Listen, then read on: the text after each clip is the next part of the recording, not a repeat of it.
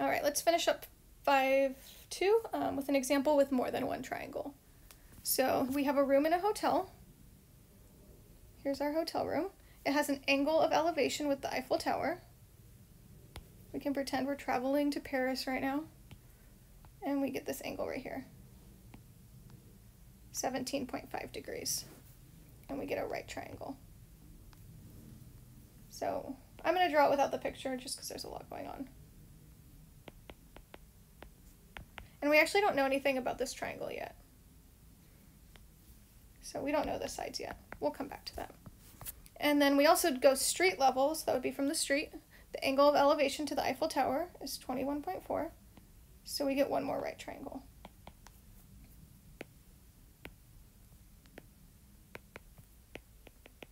And then this one we at least know the height is 1063.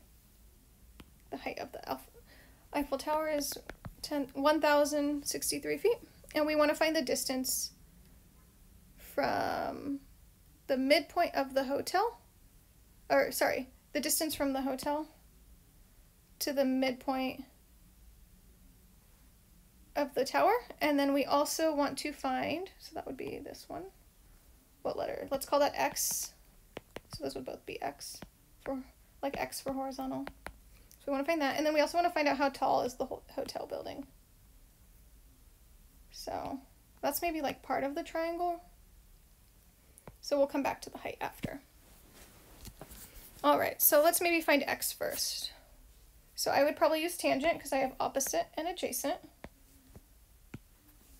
So tangent of 21.4 degrees is opposite 1063 over adjacent. And so we'll get 1063 over tangent 21.4 is X. So cross multiply or multiply by X and then divide. And we'll just use this on the calculator.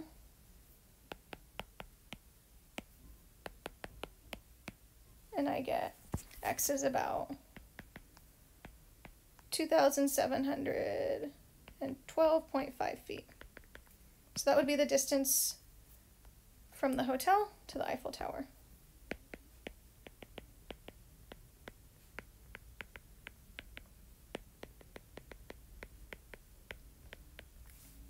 And so that's actually true for both of the triangles because they both have the same length on the bottom. And so if I want to find the height of the hotel, I think what I'm going to do is I'm going to find the height of the top triangle, and then I can just subtract from 1063. Hopefully that makes sense. So I think for this next one, I'll also use tangent. Let's call this one Y. All right, Y. And then we'll find the difference after. So I'll use tangent again. So tangent of 17.5 is opposite over adjacent.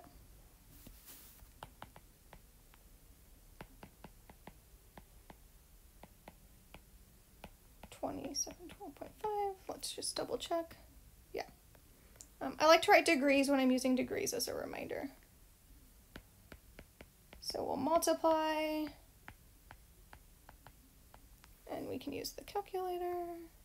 All right, we can't really do this without a calculator because it's not on the unit circle. It's not a standard angle on the unit circle. And we get Y is about 855.2 feet.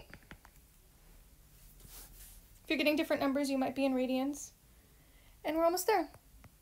So that tells me the top half is 855.2.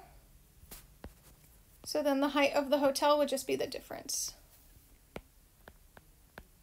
So if you did not have a picture on this one, it would be almost impossible.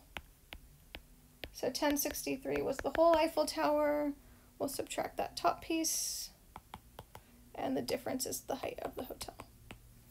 And we get about 207.8 feet.